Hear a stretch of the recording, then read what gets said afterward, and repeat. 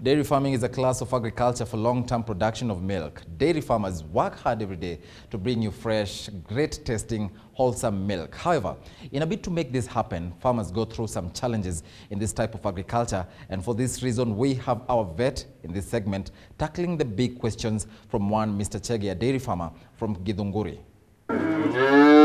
Welcome to Vet Talk segment with me, Alex Muthaiga, at Dairy Farm, where I'm going to take you through the challenges being faced by the dairy farmer. With me is Mr. Chege, who is our case study. Welcome, Mr. Chege. What are some of the challenges? Okay, the major challenge in dairy farming, one, I would start with mastitis, which is very common with most of the farmers. I also have experienced it. And I know with the mastitis, if you're not well managed, if not well treated, you don't have a milking herd, because it goes straight to destroying the mammary glands and other parts of the animal. So now that you're here, I may have treated I may have gone the wrong way. Can you guide us on what we should do? That is actually true. Mastitis is very challenging, especially to the high-producing cows. And the problem starts right from the time of drying. Most of the farmers just wake up one morning, decide this cow has either had colostrum, and they just decide no milking. But that is the day the farmer has to apply what we call the dry cow therapy. And after that, steaming or trying to make the milk that the farmer wishes to produce starts from that bit.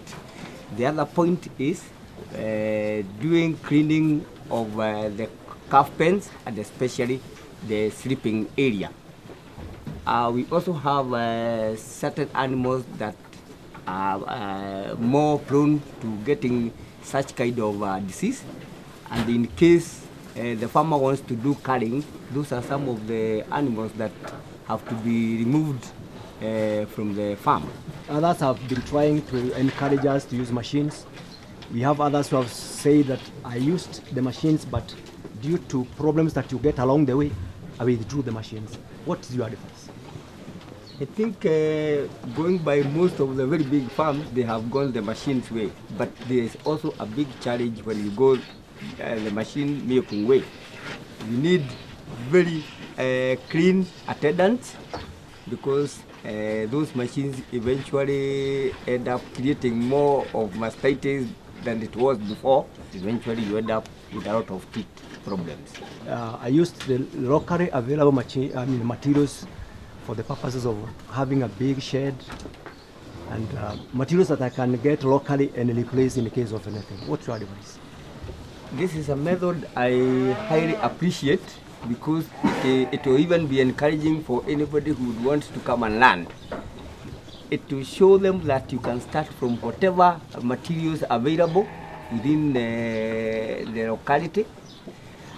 That means even a very simple farmer will just feel encouraged to start.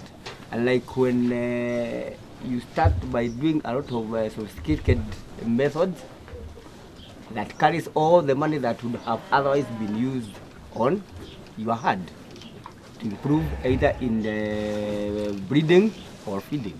So I appreciate the way it is as a starting point. Maybe in future when the productions go high, one can go to the very high methods of constructions and using maybe machineries all over. But for now, I think this is an ideal way of learning.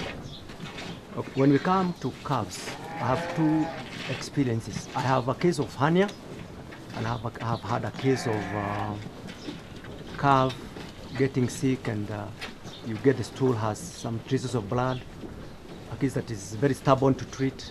What's your advice on that?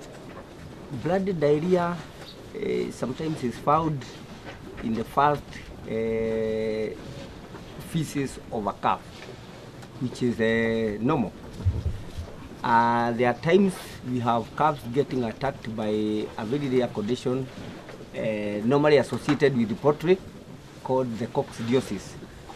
Unfortunately, most of the times, those doing the treatment may not really put their minds along the coccidiosis. They end up using a lot of antibiotics when they should have used the coccidiostats.